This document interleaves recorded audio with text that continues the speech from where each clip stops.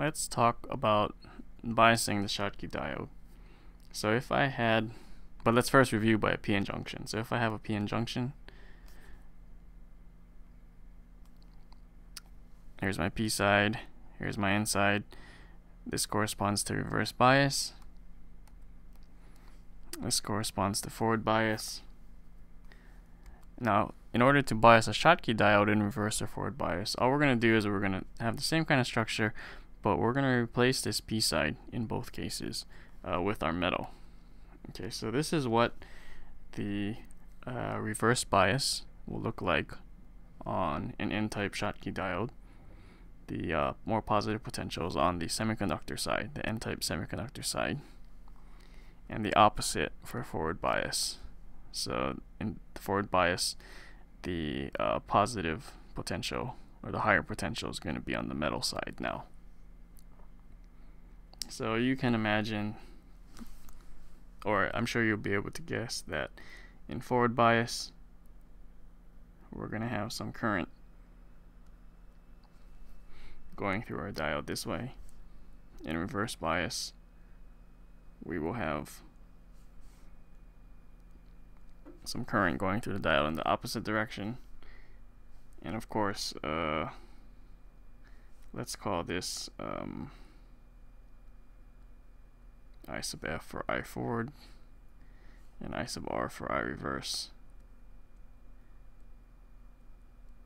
As with the p-n junction diode, the magnitude of that reverse bias current is much less than the amount of current that you would get through the Schottky diode under forward bias. These are what the energy band diagrams look like.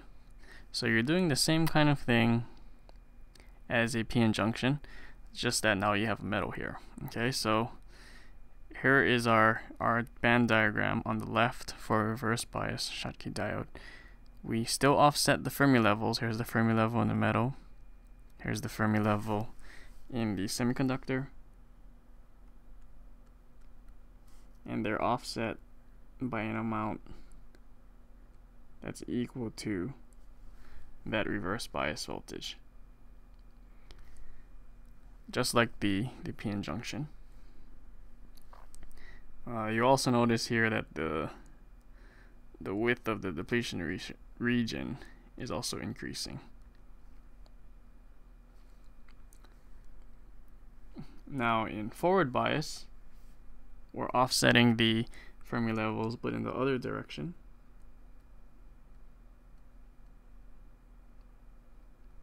So this offset is equal to the amount of forward bias voltage.